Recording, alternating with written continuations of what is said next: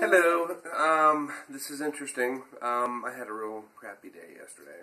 A lot of stress happening and stuff, and listening to the debates didn't help any. They were being rude to our moderator there. So, anyway, I knocked soda on top of my laptop, the entire laptop, and it's not working. So, I have removed my keyboard from my very expensive $4,000 laptop, and I am going to submerge it into the sink in hopes that this will fix the issue. Now, we've done some research. This is a Lenovo. Yeah, I'm not just making this shit up. So, here we go.